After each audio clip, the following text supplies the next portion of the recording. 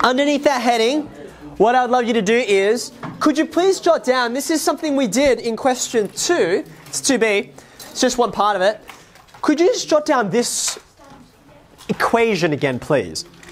There's a very good chance you have working like it in your page already, but you might not, depending on what question you got up to. Now, I did flag this before, but I just want to state it again so it's really clear, right? What you were doing during the quick questions when we started was, you went from here, from the left-hand side to the right, and we gave that process a name. We called it, starts with an E? Expanding. Expanding, thank you very much. That's expanding.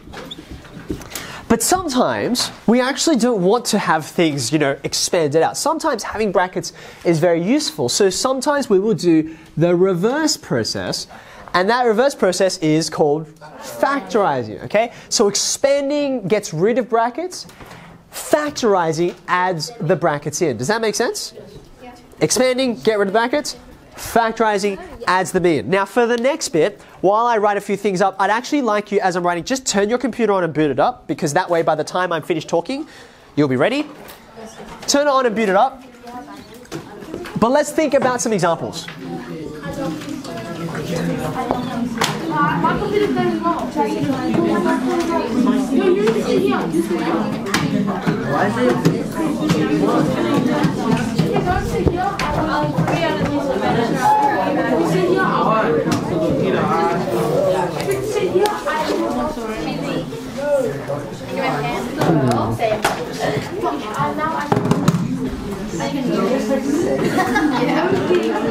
I can relate. You relate to yourself having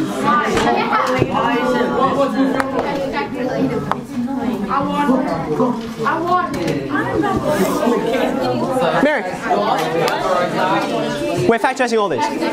Okay, so your computer is opening up, but you don't need to speak, you don't need to look at it. I just want it to be booting up so it has time to prepare while working on this together. So, underneath where you've written that example of this is what expanding looks like, this is what factorizing looks like, here's what it looks like when you haven't been shown before what it looks like. This is no brackets. We're going to factorize here. We're going to add some brackets in. And as the name suggests, factorizing, what you need to know is what are the common factors between the objects that you're trying to factorize. Okay, let me say that again. What you're searching for is a common factor between the two things you're trying to factorize. So this hopefully will remind you from last lesson. So when you think about 48 and 10a, what's the biggest number that can factorize into both? The biggest, yeah. It's just 2 in this case, isn't it? They're quite large numbers, but the biggest one that they actually share in common is just 2. And one of the ways you can know that is, as soon as you write down this factor out the front, right, I'm going to write a pair of brackets. That's what factorizing introduces. And then I divide each of these by 2, right? We call this, I'm going to take out a factor of 2 and put it out the front, okay? So when I divide this one by 2, I get 24. And when we divide 10a by 2, I will get 5a. Very good. Now, you can make sure that you can't have gone any further, you couldn't have picked any bigger numbers because you're like, oh, I don't see any common factors between these two, except for 1, but that's not very useful. Putting 1 out the front doesn't change anything, okay? Now, have a look at this next one, okay? Now, for starters, let's just think about the numbers. We'll come to the pronumerals in a minute. Merrick, what's the biggest number that you see? 5, very good. Now, first, we'll write down that 5, okay? As you'll see in a second, there's going to be more work to do, but that's okay. I'm taking out a factor of 5, and I write my 2 brackets here, and I divide each one by 5. Now, Merrick, you just gave us the last answer, so let's see if we can get someone else to give us the next step. Okay, so Henry, yeah, tell me what to do next. What happens when you divide this guy by 5? Oh, I just did A. Okay, so... Minus, and then you divide 5 by 20, which is equal to 4. And then A divided is squared. Now, yeah, we're going to get to that in the next line, right? Now, what have we done here? We took out a factor of 5, so I've divided everything on this side by 5, and that gave me what's inside the brackets. But in this case, unlike the previous one, I can do more. Jessica, what do you say? So there's a and a cubed. If you take the out next to the 5. Okay, so just pause that for a second, Jessica. Hold that thought. Think about what we're doing here, right? We're trying to find the biggest factors we can take out. We took 5, that is the biggest number. But A is also a number, isn't it? It's a pronumeral, I just don't know what the number is, okay? So I can take out 5, I've already done that. I can also take out this A that Jessica's suggesting. And then I'll have something even simpler left in here. Okay, Louise, you want to tell me what to write next? Question. Oh yeah, go ahead. What do you want to ask? So how does it come that in 5A, in 5 and 20, the highest common factor is 5. Yep. And you can write 5, but in this example 1, Yep. you write 2 instead of 1. So why did I write 2 here? Is that the question? Yeah. Yeah, okay. So Oh wait, it's the yeah, highest one. it's always about the biggest number I can find, right? You want. Let's think about this, right? So if I had written down, I'm just going to write it in another color. You don't need to write this down. If I'd looked at the first line, I'd say, oh, I can take out 1. I'm going to do the same thing I've been doing every other time, right? I'm going to divide this by 1, which gives me 48. And then I'm going to divide this by 1, which gives me 10a. Now, this is a true statement. It's true. It just isn't very useful because it's kind of like, but I already knew that. That hasn't changed what I've got here anymore. It hasn't made it simpler. Does that make sense? So you can do it. It just doesn't lead you anywhere. Krishan. For the member thing. Yep. So you do 3 minus 3 times 7, which would be minus 21. Yes. But to get 6y, if it's minus 3, how do you times it in positive? Okay, we're going to get to the negatives in the next one if that's okay, because they are a bit sneaky and tricky. I've deliberately been giving you mostly positives. We'll have a look at the next one, okay? Is that all right? Now, we're not quite done here, right? Can someone help me out? I'm looking at these guys. I'm dividing each one by A. Okay, Jessica, give me what you got. 1. Minus 4 A squared. Hooray. Just have a look at that with me, because that was a bit weird and different, okay? Boys, you still with me? Thank you, Eva. So you can see what we've done, right? We took out the 5, and then we were like, wait, I can keep going. I can take out A as well. What do you think of this? Can we go any further? No. Yes. So, here's one of the cool things, right? Just put your pens down for a minute and look up. When you were in primary school, right? And someone said to you, can you, and not a rhetorical question, can you tell me what 5 take away 3 is? You all would have said 2, right? Because 1, 2, 3, 4, 5, you can take away 3 objects, 1, 2, 3, and then you get left with 2, right?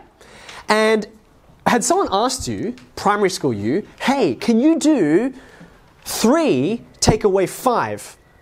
Primary school you should have responded, you can't do that. Because how can you take 5 away from this, right? You're like, well, you take away 1, and then you take 2, and then you take away 3, and then I've got no more stuff to take away, right? But high school you knows that 3 take away 5 can be done, right? You can say, oh, I know what negative numbers are. So you have an answer for this. Right? Do you agree with that? And what happens is the more that you know, the wider kind of problems you can solve. Now, at the moment, this is totally fine. Give it a big tick, okay? This is perfect, right? But as you go forward, you're actually going to learn you can factorize this as well. You can take a common factor out. I'm going to teach you how to do that a little bit later on, okay? But for now, that's where we can stop, all right? Can you write down example 3 for me? Now, this is when we're going to get to Krishan's question, because he was talking about negatives, right? At least we're going to start to answer it. So here's what I'd like you to put down. What am I going to give you? I'm going to give you this.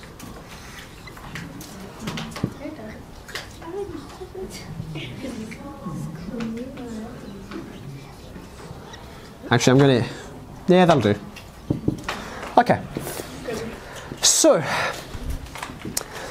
This is starting to look a little messier, isn't it? Now, when you have a look at this, right, I'm going to ask the same question that I've been asking all the way through. And you might notice, it's nice if you can look at this and you can say, oh, I can get 5a immediately. Then go there. You don't have to do it in 2 steps. But often it takes some time to recognize what are the things you can take out. So can someone name for me just a single thing that they can take out? Okay, Jessica, why don't you hold that thought? You give me a few answers, which is great. Who else can give me a suggestion? Tim, what do you see? Tim, what should I have a look? Example 3. Have a look at the numbers. Have a look at the pronumerals. Can you pick a number out? Any number that's a common factor between these two. David, can you help him out? Can you see a number that you can divide into this and you can divide into this as well? Any number you like. Probably 4. 4 works for me. Let's start with that. Okay, you might be able to think of another one. We'll come to you in a minute. Let's divide by 4. Okay, and we'll get more suggestions in a second. Let's do 4 first. Okay, 4 was the suggestion. I want to honor that. Okay, when you divide negative 48 by 4, what do you get? 12. Just watch out. You've got negative 48, right? So you're going to get negative 12. Okay. Now I'm going to do the next one. Negative 36xy squared. That'll be minus, I'm dividing this by 4, aren't I? So I should get 9. What happens to the pre-numerals? xy squared. Nothing's changed. Okay. Now, some of you had your hands up even after David suggested his number because you're like, oh, I can do more. Right, Harry, what did you see? 12. I can see 12. Now, I can take 12 out from here, but at the moment over here, having done David's suggested step, Jessica. Having done David's suggested step, I can't divide these guys by 12 anymore, right? This one's too small. So what could I do instead, Vishaka? 3. I could do 3, right? 3 will go into 12 and it will go into 9. So when I'm... Put your pens down for a second. You need to look up. Look up, look up, look up. Do you remember when we went from 5 to 5a? Did you notice that? We took out the a and you're like, ooh, now I've got the 5 and the a out the front. Now I've already got a 4 and Vishaka's suggesting that I also take out a 3. So instead of having 4 out the front, I'm going to have the 4 and the 3 together. So that gives me 12, which is actually the number that Harry suggested in the first place. Okay, so can you highlight that for me? Because once you've already taken out one number, when you take out another one, they sort of collect at the front. Okay. All right, now we're taking out 3. What will happen with this minus 12 when you divide it by 3? Yeah, here. Negative 4, thank you very much. I'm going to divide this by 3 as well. What are you going to get, Vishaka? Very good. Okay. Now at this point, the pre-numerals, there's nothing much that we can do with those pre-numerals. The numbers look pretty good. 4 and 3 are very small, right? But there's one more thing we can do, which will be even better than both of these. See how there's a negative here and here? There's 2 of them, right? And I'm like, I don't like negatives. They're gross. I want to write as few negatives as I can because negatives are easy to confuse. So I'm going to do one last thing. I'm going to take out negative 1. Yes, I knew it. Okay, yay, right, Anve picked it, right? It's like that feeling like, I knew that was the bad guy. Okay, so if I take out a minus sign, if I take out negative 1, then negative 4 will not be negative 4 anymore. It'll be positive 4, right? Just regular old 4.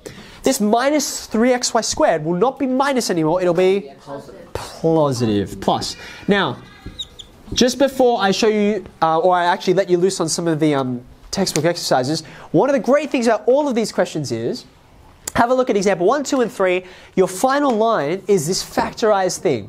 This factorized thing. You can always know whether your factorization is right by checking it really simply, because you're very good at expanding. This is a skill we've been working on for a while. So you could take this, you could expand and it will take you back here. You can take this, you'd expand and it will take you back here. Does that make sense? You can do it all the way through.